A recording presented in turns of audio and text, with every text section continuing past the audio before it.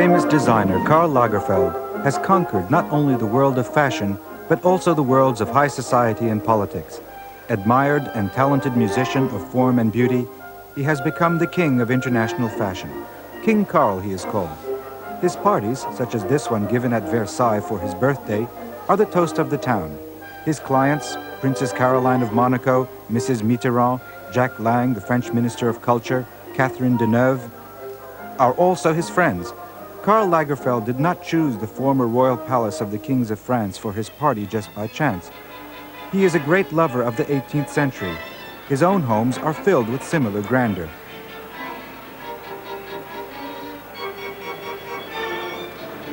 In his townhouse, dating from the time of Louis XIV, he has recreated an atmosphere worthy of Versailles, and the famous hair ribbon he wears proudly is a nod to the century of Mozart. Karl's talent is to observe women and to foresee what they will want to wear the coming season. That gives him an edge over his competitors. Just like the legendary Coco Chanel, whose company and even office he has taken over, he knows how to update a style by putting old elements together in new ways. A chameleon, he moves easily in many circles, designing 10 international collections per year. Though born in Hamburg, Germany, he is above all a European. Houses are his passion, and he's forever collecting and redecorating them. At the height of his glory, Karl Lagerfeld is surrounded by luxury. He owns several Bentleys and often travels in a private airplane. Famous as far as Tokyo and Hong Kong, he is, after shows, applauded and received like an emperor. A man of fashion, he is also a man of culture.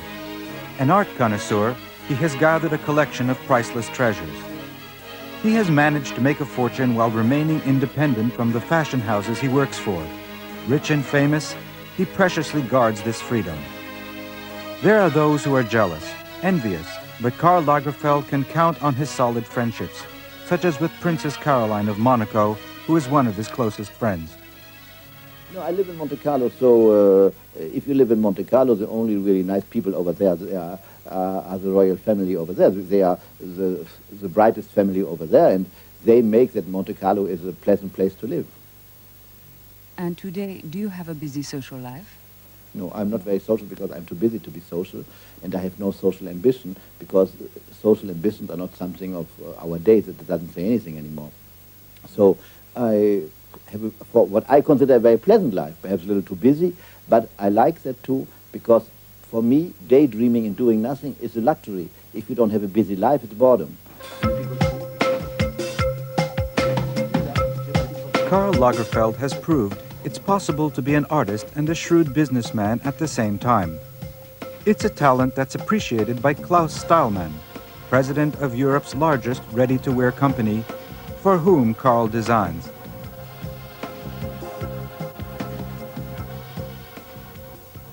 We have found that we are working together with a man who is very creative, who knows the lifestyle feeling of people, and he reacts accordingly.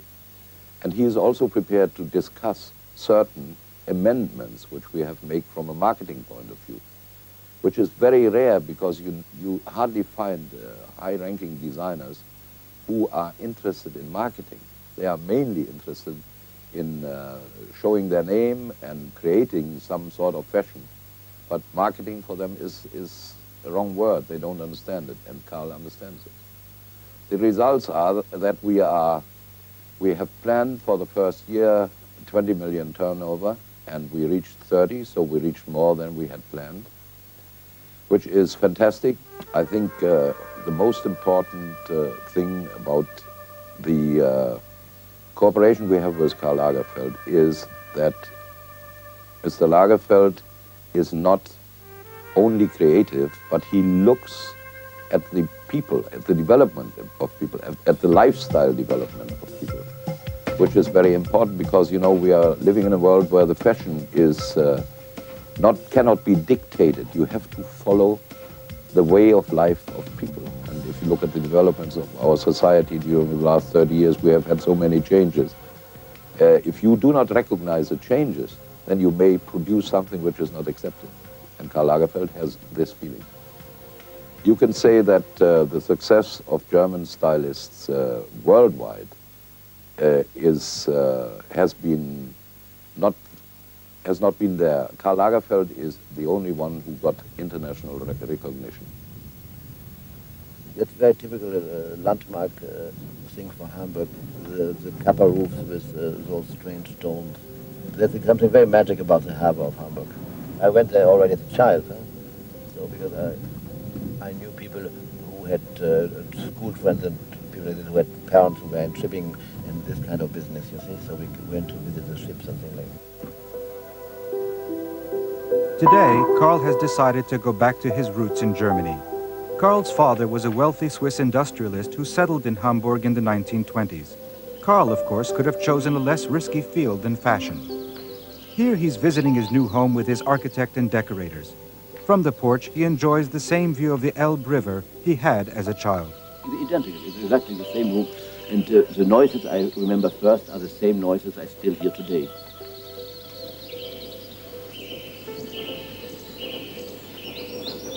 What kind of atmosphere are you going to create in this house? An atmosphere in the spirit of the Weimar Republic and also in the style of the school of Darmstadt.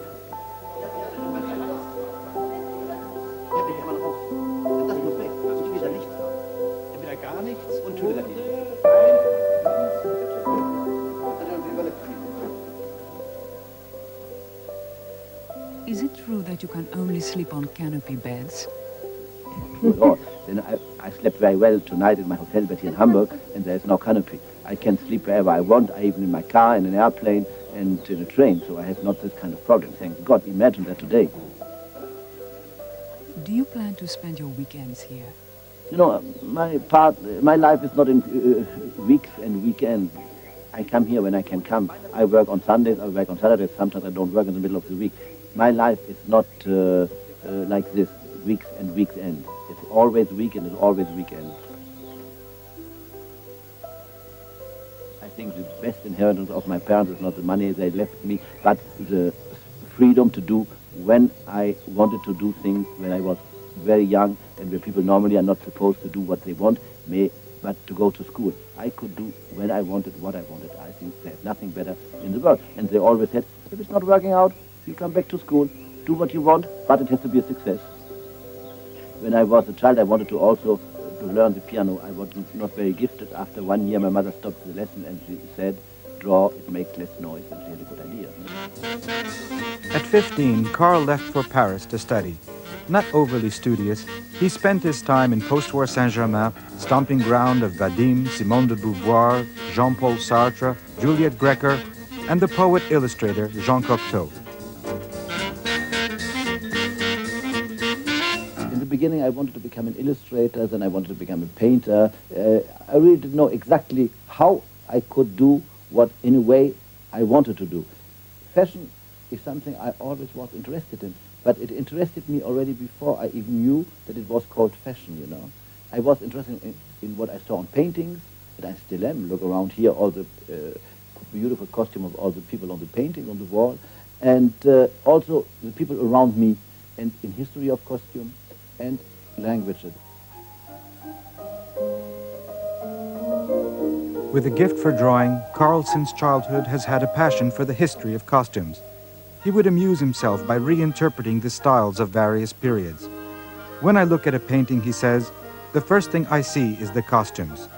At 16, aware of his talent, he entered his drawings in a design contest. I saw huge posters designed by Gruot all over Paris.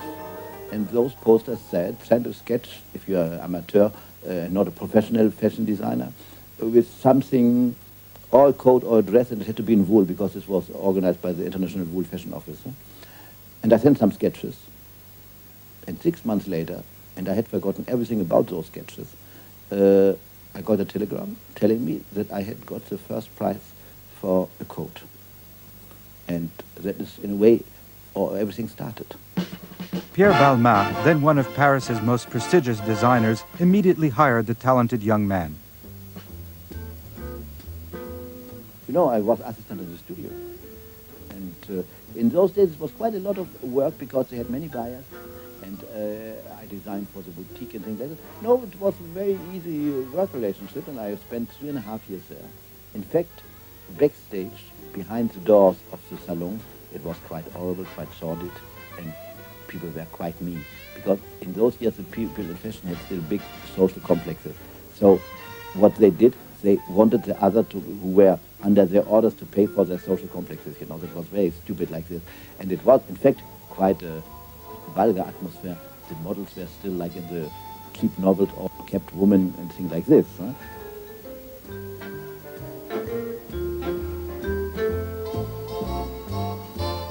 Karl still has many of the friends he made then, and a good number of those who worked at Balmain still work with him today. In everyone's opinion, Karl was extremely gifted and destined for a brilliant future.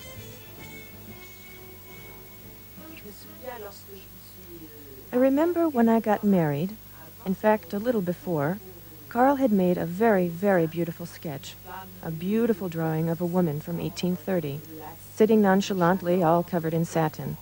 I loved that drawing, and one day he told me, "I'm giving you this sketch. It's a wedding present." And he told me, "Be sure to hang on to it. One day I'll be famous."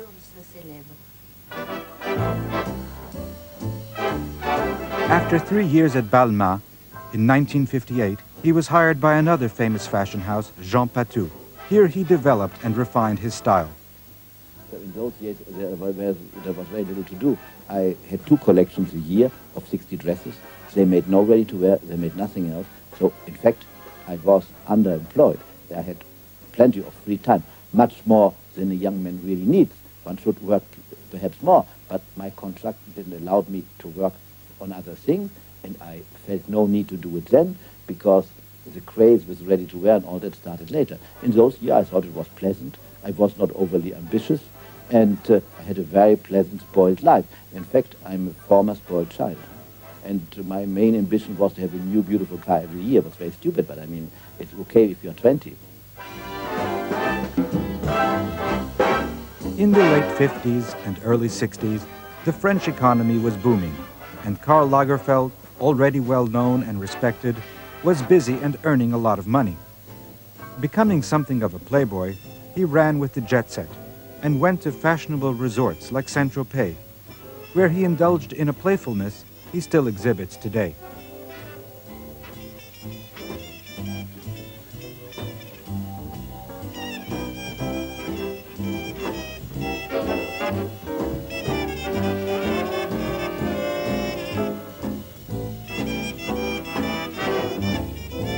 This was the period of high fashion in France. The likes of Givenchy, Jacques Fath, Chanel, Balenciaga, and Christian Dior dictated what length dresses would be and the look of high society women.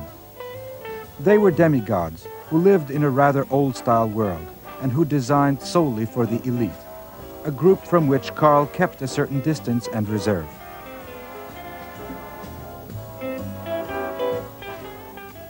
The old couture, the way it was then, bored me to death. It was not stimulating as I thought it was perhaps before, but it was not then anymore.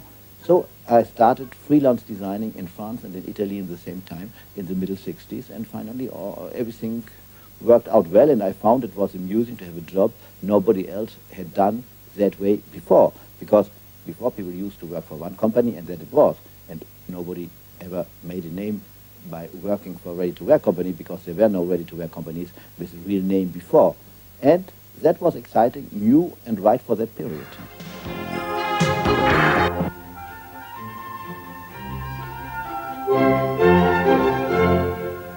In the early 60s, the idea of ready-to-wear was born, a sort of simplified high fashion which anyone could wear. Karl jumped on the bandwagon and offered his talents to several houses. His goal? To design clothes aimed at various audiences. He joined Chloé, where his success was immediate.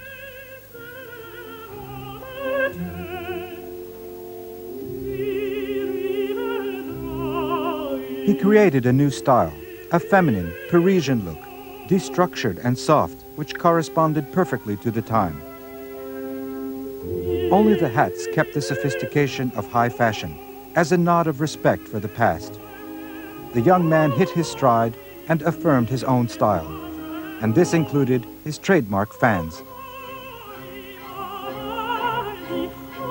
Touted as one of the most talented designers in the French capital, Karl was nicknamed KL, or King Karl. He cultivated a rather extravagant look. In 1963, Karl met the women who were to play an enormous role in his life and his career, the Fendi sisters. The 5 Roman women, queens of top-quality fashion furs, asked him to design their collections. Little by little, they have become his second family. Several times a year, Karl comes to work with them in Rome.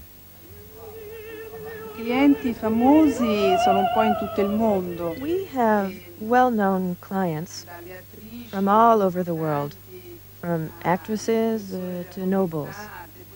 I must say, there's a long list of names that have been important to Fendi all these years.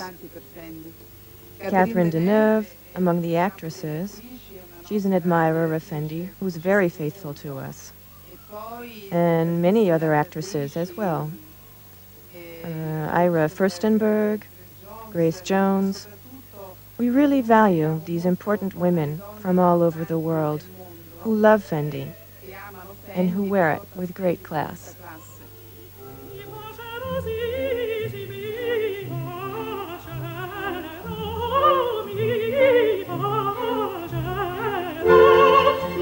In Rome, the windows of the Fendi boutiques offer the most beautiful and luxurious things dreams are made of. Furs, evening gowns, luggage, handbags, belts, and a multitude of other objects which in fashion jargon are called licenses. Karl Lagerfeld designs our entire line. It's a pleasure to work with Karl because there's a lot of feeling between us. It's been years now. We practically grew up together. And so we understand immediately his message. And it's wonderful because we manage to pass it directly on to our public, our clientele.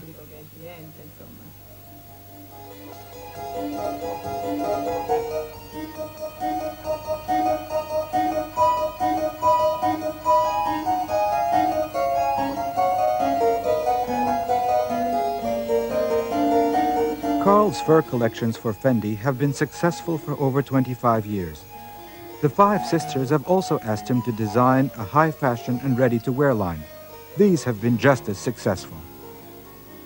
The Fendi sisters, we work together now for 25 years, 26 years. So they are like, I wouldn't say like my sisters, because I don't have a very strong family sense, because I have not really any family left. But, you know, I can hardly imagine my professional and even my private life without them, because they are really part of the life.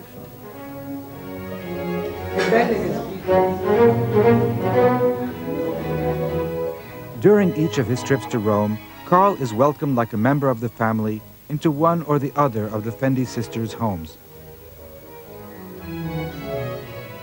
Karl Lagerfeld, noi ci incontriamo ogni 15 giorni. We meet with Karl about every 2 weeks. What's extraordinary is that he comes to Rome, he works here, where he passes on the Fendi spirit, and while working, he immerses himself in the city. For us, these are very important meetings. In my work, for example, I am always regenerated. It's a breath of fresh air, and it gives me an enormous amount of energy for the whole creative aspect. I feel the need to see him, and if more than 2 weeks go by, I realize it's absolutely crucial. Noi cerchiamo di far fare a Karl Lagerfeld. We ask him to do as much as possible with us because we have total blind faith in him. He's a master. So when he comes to Rome, we concentrate. We work intensively with him. And during the time he's with us, we try to pull out and absorb as much as possible in every area, in every sense. How do you explain Karl Lagerfeld's success? First and foremost, by his talent, then by his culture, and also, some people are just born exceptional. A musician, for example, and he was definitely born with something more than the common mortal.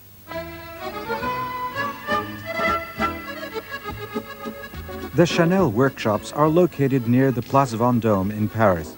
Karl Lagerfeld was given the artistic direction of Chanel in 1983, at a time when Chanel's name had been largely forgotten, remembered only for its perfumes and its reputation. He brought new life back into the shops, where the most expert hands of Paris measure, cut, drape, sew, and embroider the most beautiful, the most durable, and the most expensive garments in the world.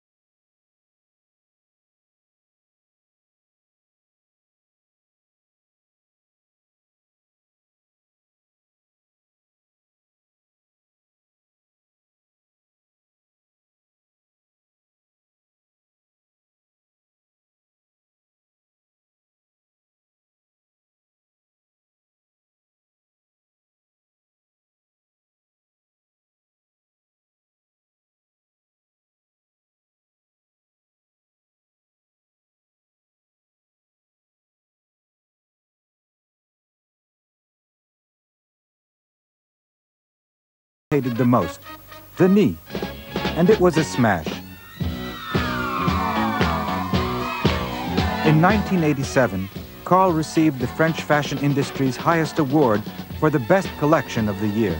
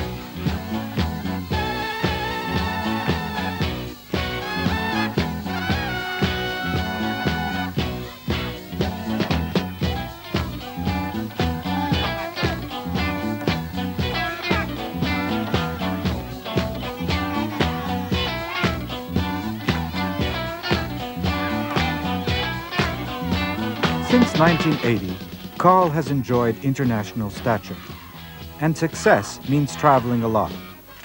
Everywhere he goes, he takes his famous notebook with him, a sort of album where he notes down his thoughts or pastes in the things that interest him. I did it for years, then I stopped it, then I did it again, but as I write it in German, very few people can read it, in a kind of strange, personal shorthand and German. So even the people who work in my house cannot read it, except me. Nobody can read it, and sometimes when I see a page I had written 10 years ago, I have trouble myself reading it again.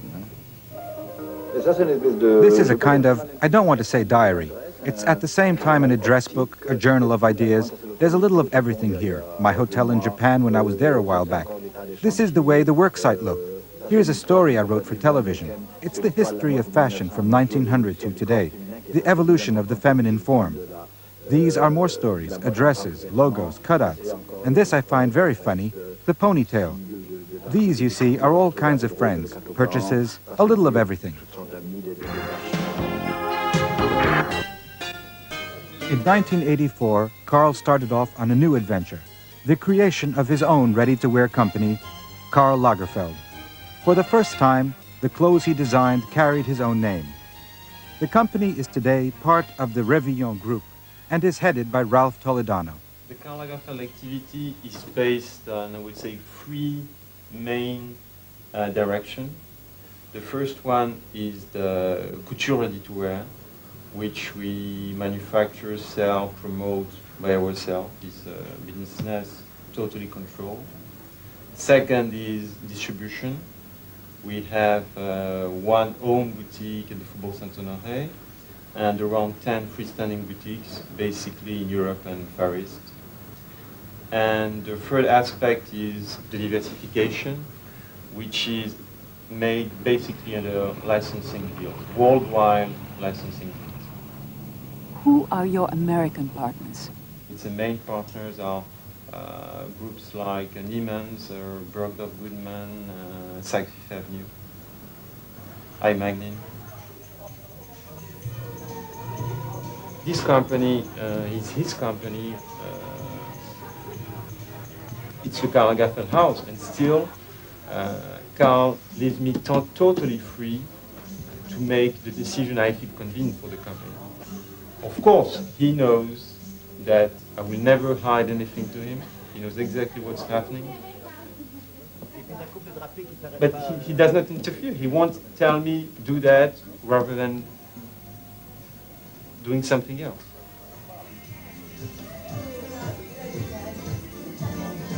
He's very, very open. If this a dimension you must have in mind when you want to understand Karl.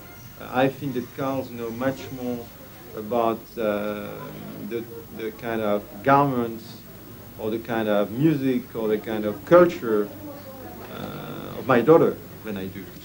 And my daughter is 12 years old. It isn't 100%. Around 20 collections per year. Once I have calculated that at an average, once per month, Karl is going out on a runway.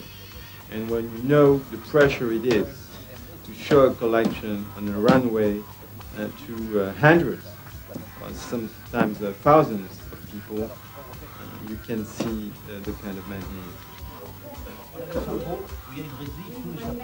Even on the eve of an important fashion show, Karl is calm and keeps his sense of humor. Amidst the energy buzzing all around him, he remains charming and witty, choosing the hairstyles for the show with the famous hairstylist, Alexandra.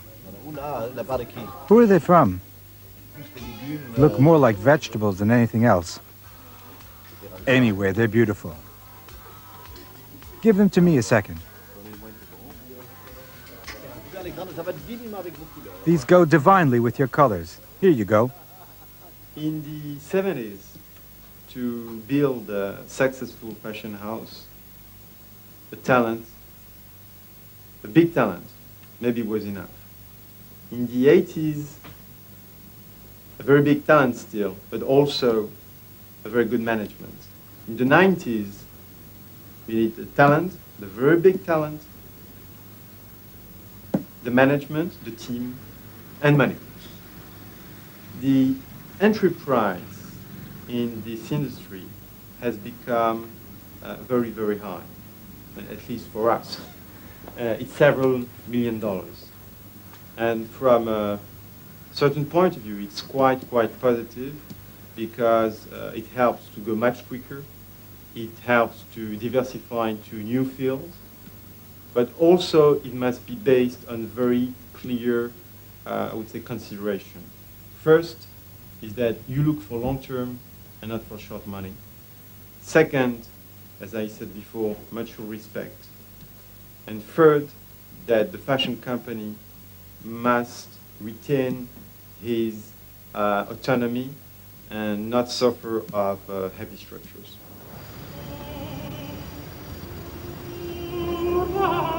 Twice a year, an immense tent is set up near the Pyramid of the Louvre in Paris, where the magical rite takes place, the presentation of the summer and winter fashion collections.